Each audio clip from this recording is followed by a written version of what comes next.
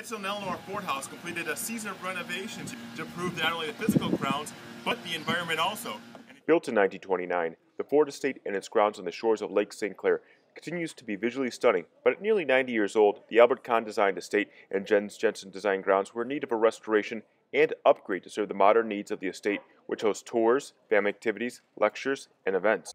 The electrical system has remained the same. So the original house had a powerhouse that supplied power and heat and everything to the entire estate.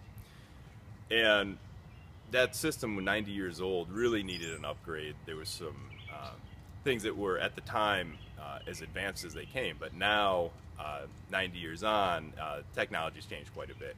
So we spent the winter underground piping in all new electrical service to the buildings, a massive project, but because of the technologies now, it had minimal impact on the landscape.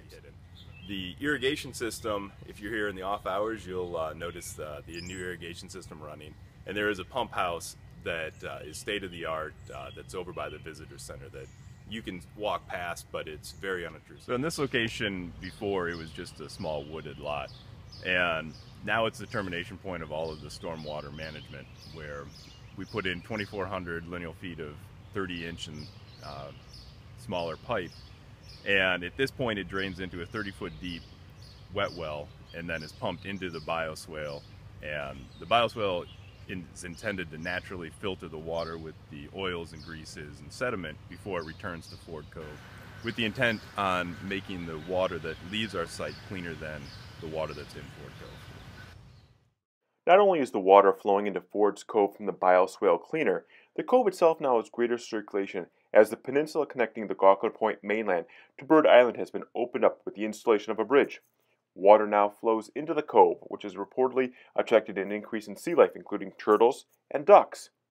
The new 20-foot bridge, enhanced natural features, and native plants can be seen firsthand by kayakers who may paddle into the cove, but also by those who visit the Ford estate during the free evening on the grounds from 5 to 8 p.m. Wednesday, July 8th for a grand reopening celebration, and then throughout the year.